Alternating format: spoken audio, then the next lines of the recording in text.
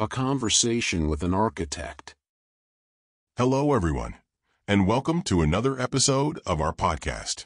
I'm Tom, your host, and today we have a very special guest. Joining us is Mark Preston, a talented architect with over 10 years of experience. Mark, it's great to have you here. Thank you, Tom. It's a pleasure to be here and share a bit about what I do.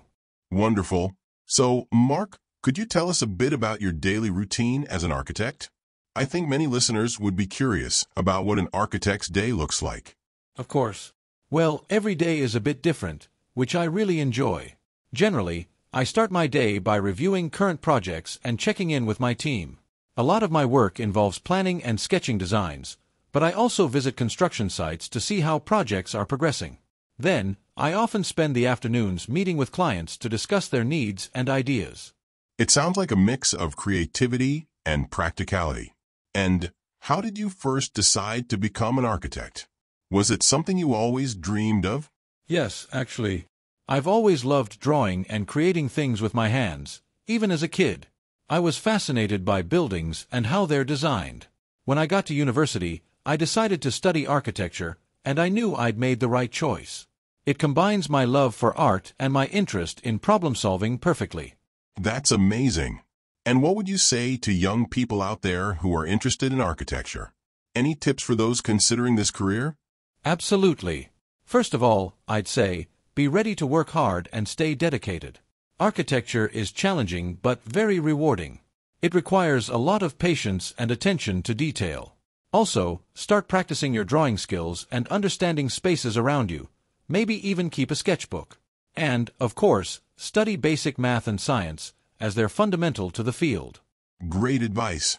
It sounds like having a strong foundation is important. Now, do you have any specific tips for aspiring architects who want to stand out? Yes, definitely. One thing that helps is building a portfolio, even if you're just starting. Include sketches, ideas, or small projects you've done. And try to stay updated on new trends in architecture. Sustainability, for example, is a big focus now, so showing an interest in eco-friendly designs can set you apart.